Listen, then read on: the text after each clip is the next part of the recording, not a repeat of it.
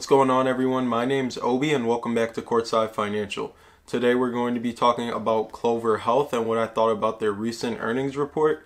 If you're new to the channel, make sure you hit that subscribe button so you don't miss out on any videos, and also make sure you hit that like button because it really does go a long way in helping out the channel. In the interest of time, I'm not going to be doing too much editing on this video, but lastly, if you want to be a part of the conversation before it happens here on YouTube, click the link in the description to join the free Courtside Financial Discord.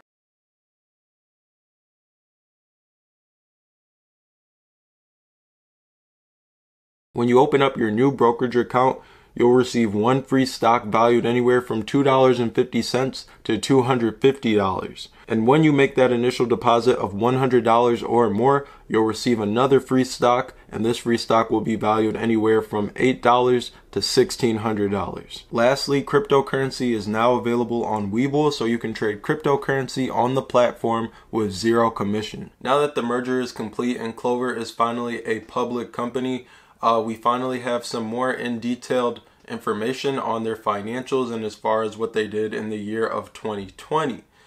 Me personally, I said that I had not invested in Clover yet, but I was watching it and being patient actually seems to have paid off here. The share price is a lot lower than when I last spoke on it. And on top of that, I was getting ready to buy the dip as well.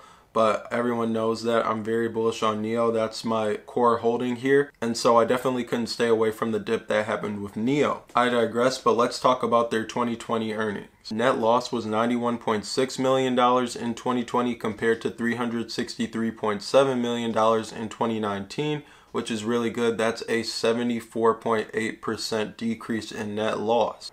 So for revenues for 2020, they did $672.9 million in revenue compared to $462.3 million in 2019, which was a 45% increase, which is also pretty good in my opinion. Operating expenses for 2020 were $191.7 million versus $186.4 million in 2019, which is a 2.84% increase.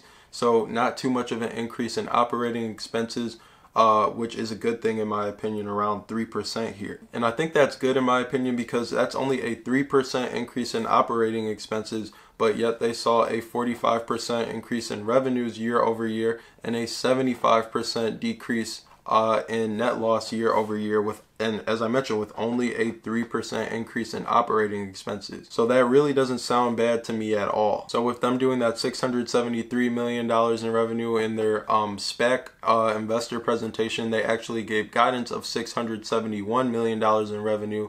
And they narrowly outperformed that, which is really good. You know, the bottom case is we expect companies to hit guidance. So in my opinion, if I'm looking at that as an investor, that definitely exceeds my expectations for the company. As far as their cash position, the company currently has $821 million in cash.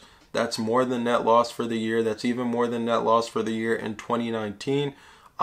So it looks like they do have a strong balance sheet as well. If you look at their liabilities, they have $387.9 million in liabilities. So like I said, to me, Clover has a strong balance sheet and good financial. As far as the guidance they gave, for 2021, they expect to do $820 million to $850 million in revenue.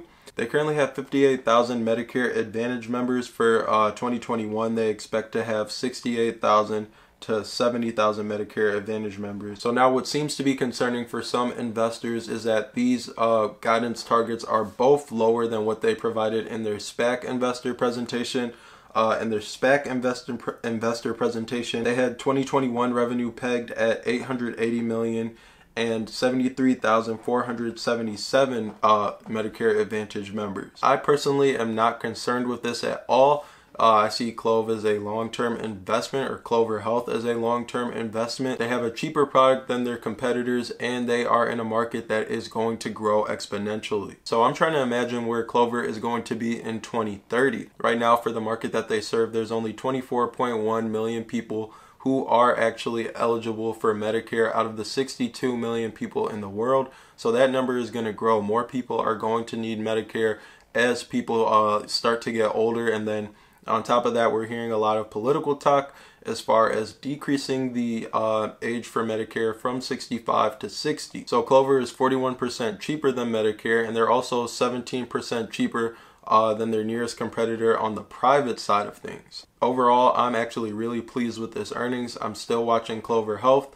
Like everyone else out there, I have liquidity constraints. I can't invest in everything, but hopefully I am able to get into Clover at a good price. I'm thinking that that might happen probably sometime next week. So that's going to be it for this video. I hope it was helpful for you guys. I want to know what you guys think about Clover Health.